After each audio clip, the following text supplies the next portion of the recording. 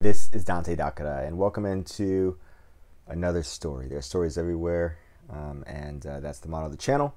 You've been watching a few videos last week. I've been kind of crazy in my output, but there's a method to the madness, as I said in the comments section. Before we get started, of course, like, subscribe, all that jazz if you want to hear more stories. Not necessarily just about Japan, but about teaching, life, expat stuff. So let's get into it. You saw 3 videos. If you haven't, then you can check up here. But those videos were about like the viewpoints of the distilled viewpoints of 3 different kinds of individuals, and there are so many more different kinds of individuals that think that Japan is this perfect place, that thinks it's a paradise. And there are plenty of YouTubers that probably could say, or probably have said rather, how imperfect Japan is. And my point isn't just to talk about Japan's imperfections, but really, if beauty is in the eye of the beholder, then we should probably be analyzing the beholder as much as we should be analyzing what the beauty standard is. To address some of the things that the conservatives said, Japan is not homogenous. Yeah, like, there are Japanese people, and Japanese people are ethnically Japanese, but that's to ignore the Korean population here that is part of Japan, which is a controversial issue. There's this idea that Japan is apathetic. That's also a lie. Japanese people aren't apathetic. It's just that they don't view that yelling your opinion out loud, generally speaking, is a mature way of doing things. Now, of course, you're going to see some outliers, and that's the other thing. Everyone does not think the same here. Like, that is a misnomer. Like, that is a misconception. Something that is viewed from the outside eye, or rather the outside viewpoint. But once you get into it, you realize how different people actually are.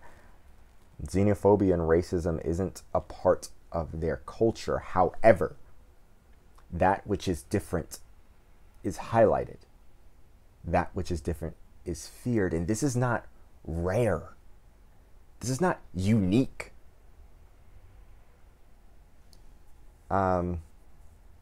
Yeah, there's a social safety net here, but it's not perfect. The pension system is going to fail if they don't figure out a way to boost more workers, or to raise the age for the pension system, or figure out another way to generate the amount of money needed to take care of the aging population that's here. It's not a sure thing. There's no escape from the neoliberal, quote-unquote, hellscape in America.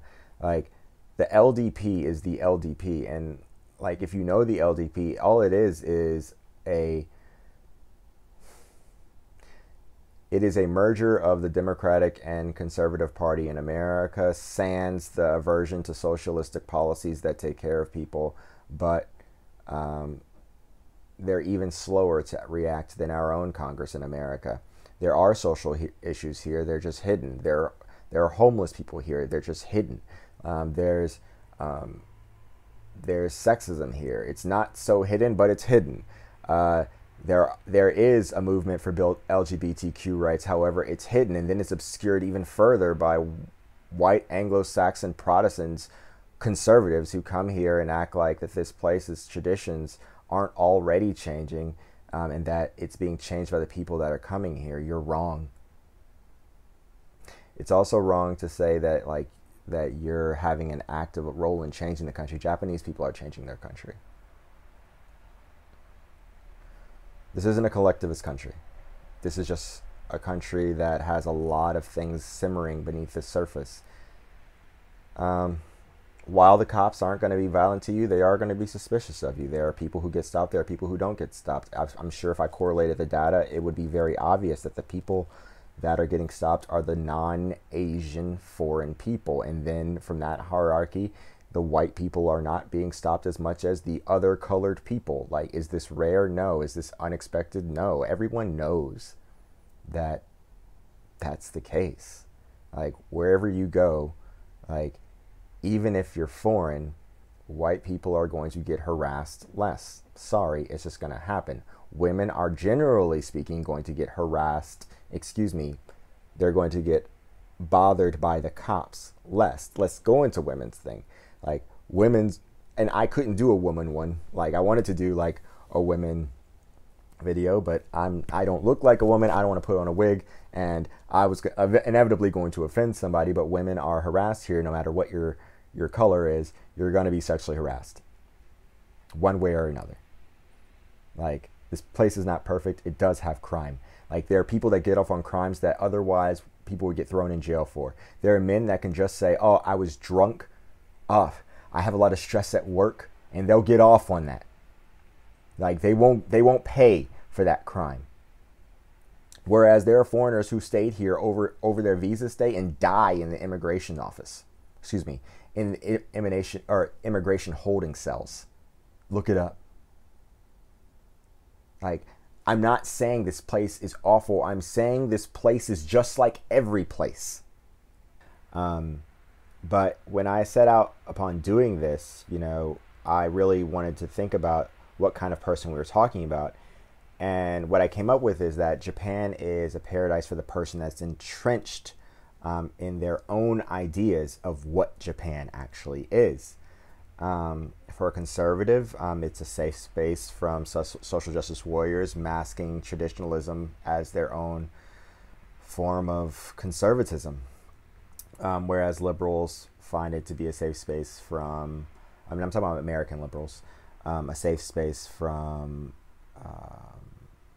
the political discourse in America, a place to save.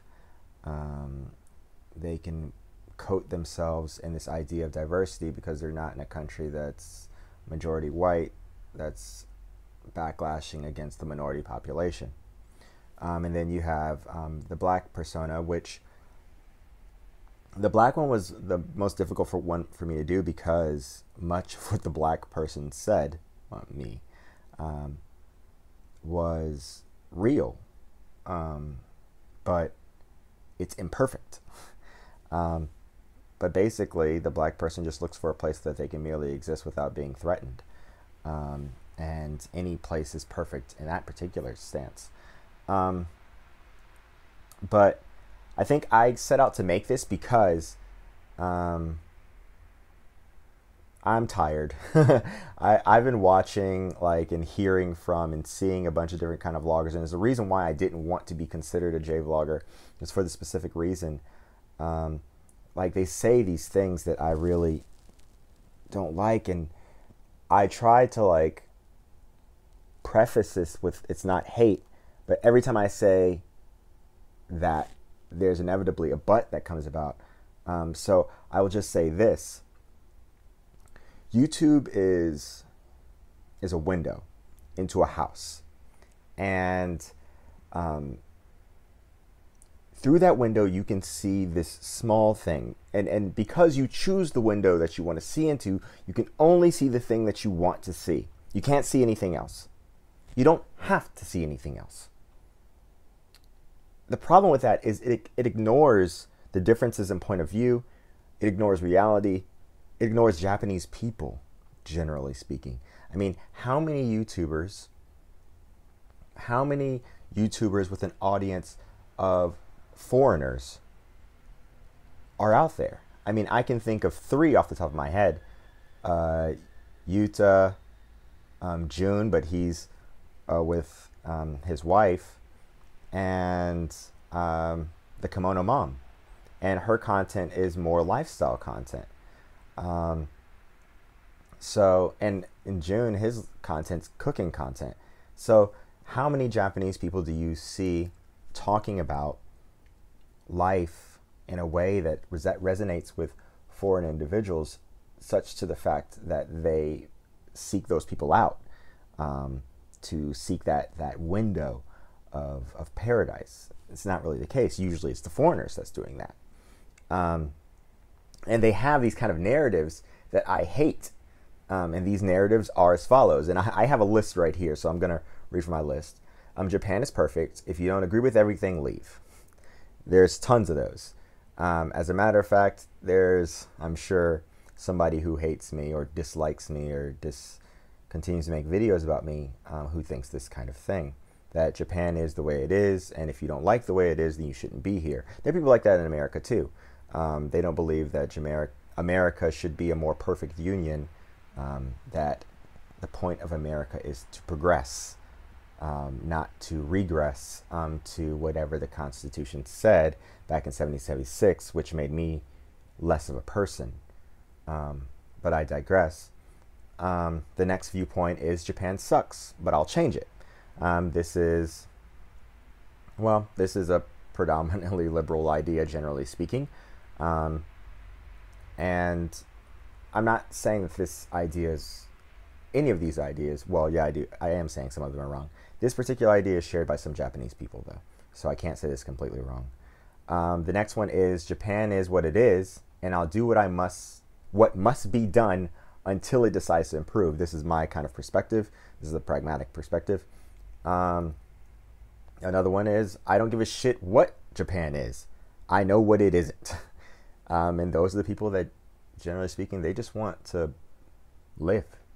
They don't care about the discourse. They don't care about the reasons and things like that. The problems that happen on a day-to-day basis, they do not affect them. They are really entrenched in their bubble, and that's fine. Again, these are all different windows. There's people who see through a window of J life, not necessarily reality, but tourist life, anime, kawaii culture, and some people see it as basically a National Geographic lifestyle, where they're just going around. But we often choose the people that don't challenge the way we think. We know that we have this kind of bias, and no matter what we do, we always fall back to what makes us feel comfortable. And there's no problem with that, except for the fact that you'll never realize that you're looking through a window until you're invited into the other rooms of the house. And then you realize how limited a scope it is. If you're looking through a window and all you see is modern decor, you'll think the entire house is modern, but that might not be the case. Maybe, the kitchen is done in cottage core style, and maybe the living room is Maximist, and maybe they have this farmhouse vibe for the children's bedroom. You don't know all the rooms in the house, so you need to seek out those other perspectives to have a full understanding of what it is. And usually, when we do see those perspectives, when those perspectives are thrusted upon us, not when we choose them, but when they're thrusted upon us, well, then we're left feeling apathy or denial, or we flee. But rarely is it just accepted. Rarely do we just say, it is what it is. And I don't want to go on and on and on, but I'm a tiny channel, like 1,694 the last time I checked. And if you're watching this much later and I have much more than that, then humble beginnings. Definitely humble beginnings. And I'm still evolving. Who knows where this channel will be by the time you watch it, or 2 years from now, who knows? But I've already seen the dangers of telling people what I believe on this channel, and then showing people a window through which I see my life here. I've already felt the pain of that. I've already dealt with the kind of people that believe what's in their window and what's in their window alone. I've seen how people react. I've seen how they double down on their beliefs. I've seen how other people react in those comment sections and how people react to me. I've been disappointed by some of the less pragmatic observers. Japan, what Japan truly is a funhouse full of mirrors. And a year ago, when this channel really started to take off, I was on what was the channel? Asian Boss. And I said, everywhere you go, there you are. Japan is not a paradise. I'm sorry. It is a fun house for which you see these mirrors, and these mirrors are distortions of what you want to see. If you have an ego, you'll bend over backwards to show people that your perspective is the right one. It is what it is. I don't believe that I have the right perspective. I don't believe that I'm necessarily good. I believe that I'm doing the best that I can to tell the stories that I have. And it's why I'm so sure that I want to keep going with telling the stories, because I think for me, seeing how Japan changes in my own eyes as I continue to live here is an exercise in growth and a way to show other people that the veil of beauty and that plastic wrapping that's on your iPhone when you take it off, then you truly see what it is. You see how it smudges, you see how it cracks, you see how it fails. And I think once you see that, then you know what you really have. You know what your phone is really worth. It is what it is. And as for how you figure out what it is, well, of course, you watch the news, you read the news, you seek out sources of information that aren't just going to confirm the biases that you already have. There are people that will obscure things just so they can get more views. Those little stories that I do with the videos that make everything look pretty, those are great, but I always couple those with these. Because, like, while you can look at a comic book and the pictures can tell you the story, the real story is in the words.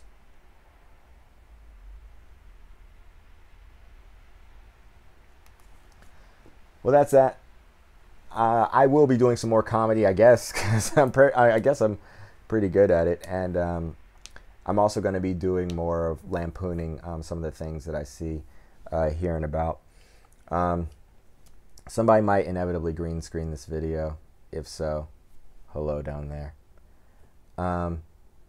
But in the end, I truly believe that, like, the stories, whether they be Japanese stories, Korean stories, Chinese stories, Russian stories, American stories, Canadian stories, Australian stories, third story buildings, the stories of our lives, stories on Instagram, all of these stories have a purpose. Like, I think that we are truly lost when we lose track of the fact that hell very well could be other people. And that was me merging two really cool stories, Paradise Lost and No Exit. Sorry, I'm a book and play nerd, so if you got that, let me know below. But seriously, like, what do you think?